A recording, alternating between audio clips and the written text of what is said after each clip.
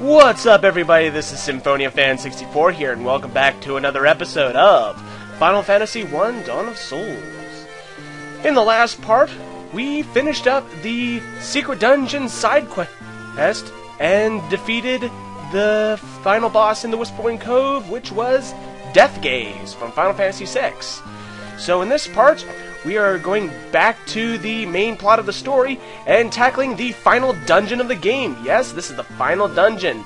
Just to think of it, folks, we are almost done with this Let's Play. Just a few more parts, and we're done. So, let's not waste any more time. Let's go. And as you can see, I took the liberties of getting to the Chaos Shrine, because this is where you need to go. You need to go to the Chaos Shrine. And in order for this to work, you need to have relit all the crystals. And if you can remember from back when we were in the Flying Fortress, that little mirror we looked through, and how all the powers were centering to one point on the map, which was the Chaos Shrine, well, the reason why for that is yes, this little black orb. This orb that we didn't even talk about. I didn't even talk about in the part where I faced Garland. This part, this orb, when you talk to it, the first time it just says it's just a shimmering glowing orb. But now that we talk to it, yes, we all nod in unison because now it is time. It is timed. You focus the light of the four shining crystals, fire, earth, water, and wind, on the black crystal. The flow of time surges and space begins to warp. Just one step forward, and you will travel back 2,000 years in time. Back when the pyramids were still young. Egyptian kings played a game of great and terrible power. But I'm not gonna even do that. Essential Gamer already made that reference. Not gonna do it in my Let's Play. Sorry. And it looks up. But I will make this reference. Yep, it is now time. I will make this reference, though. Just step onto this after that little cutscene. And... Great Scott, Marty! We're back! We traveled back 2,000 years into the past! I had to do that one. Yes. We are in the Chaos Shrine back 2,000 years ago. So here we'll be tackling on some very strong enemies, but we've already encountered them. So I'll be showing you where you need to go. So let's continue. So let's go this way.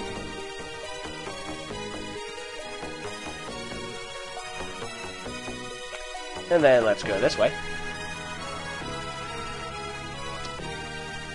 Go down here. Oh, I think we've come across a new enemy type. The Dark Fighter. These guys are the polar opposites of the Dark Lizards, in which they have very high attack. So they're very deadly and should be...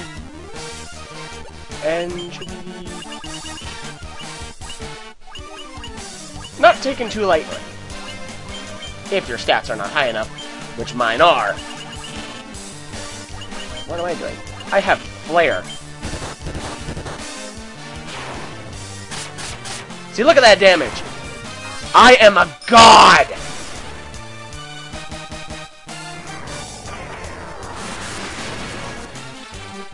And the reason why I cast Null Blaze back there is because those guys love to cast Firaga.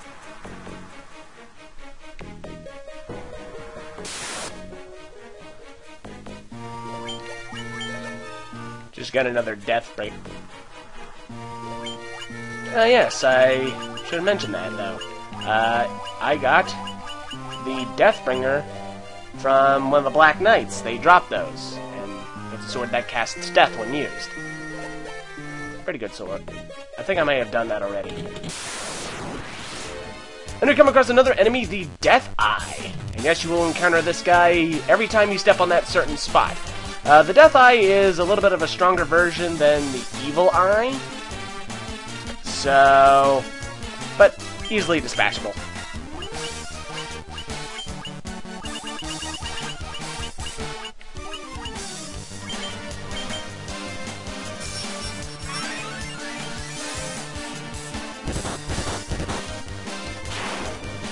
See? But I tell you. And I only got one experience and 1 gil. What bullshit is that? Some serious bullshit. Then we got a dry ether. And after that battle, Joel, Felicia, and Logan grew to level 71. And I'm trailing behind. Also got another Deathbringer, so I'm probably going to be loading up on those. Then I get an elixir from that. And now we come here, and there's this stone tablet blocking the way. Now, you're probably wondering how you get past this. Well, if you recall, Princess Sarah gave us a loot. So, yeah. That now comes into play.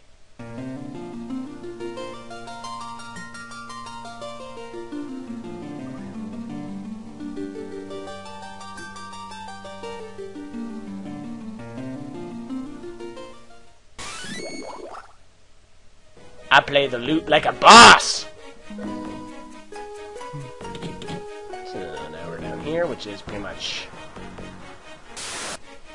this floor is just a repeat of what I just went through. And I got a nice shield from those enemies. Yeah, you'll encounter like different enemies depending on which floor you're on. So pretty much you won't encounter just one type of enemy in this dungeon. You'll encounter multiple types, which is perfect for a final dungeon. And now we're back to the first floor. And we come across a new enemy, the purple worms. Nothing special I can say about these guys. They're just worms and they're purple. Best description ever.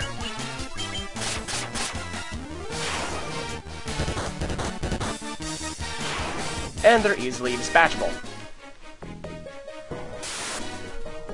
Oh, and I forgot to mention that I also grew to level 71 as well. So now we're all caught up. No, I bet probably all of you people are probably, like I was trying to say, I bet probably all you people are probably going if I'm gonna make a, Time War, song reference in this video. Well, I'm not. Well, I guess I'm gonna have to make a Time Warp song reference for this video somewhere. Not in this video, because the game obviously objected to my opinion of not putting putting that into my video. So there, I'll have to do it. Game objected. All right, and after that battle, Felicia grew to level 72. Go down this way. And we're in the basement floor. Now, this is where things get very interesting because on this floor, we'll be encountering Earth element and type monsters. Sorry, I can't speak today. We'll be encountering Earth type enemies. So, I wonder why that is. Kind of peculiar that we would come into random monsters and now suddenly just Earth types. Odd. Well, anyway, continue on. Alright, and after that battle, Joel and Logan grew to level 72, so I'm back to lagging behind again. And after that battle, I grew to level 72, so we're all caught up again.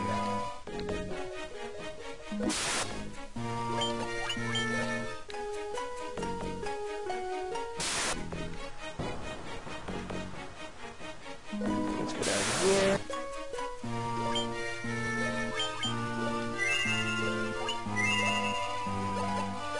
I just did that for precaution's sake, so there's the stairs. So let's go down them and... What? What? Lich? Lich is here? I'm in a boss fight? Yes, that is correct, ladies and gentlemen. We are going up against Lich. Because in this dungeon, we will be encountering the 4 elemental fiends again. But this time they are a little bit stronger and have a new strategy than last time. They are sometimes impervious to... They are not the same as they once were. So, a little strategy based for Lich. Now, Lich is still undead, so he's still weak to fire and Dia. But he's a little bit stronger than when you encountered him in the Cavern of Earth. He also has the ability to cast Flare, so that's always nice. So, strategy for defeating him. Again, undead type, Fire Aga, and Diage up his ass. And then enhance your physical attackers. But seeming as I got the Ultima weapon and Joel's broken as fuck, this is just gonna be pure rape. This is gonna be pure rape. Pure, unadulterated rape of this boss.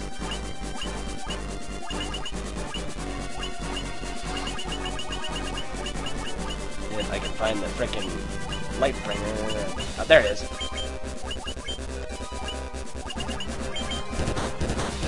See, look at that.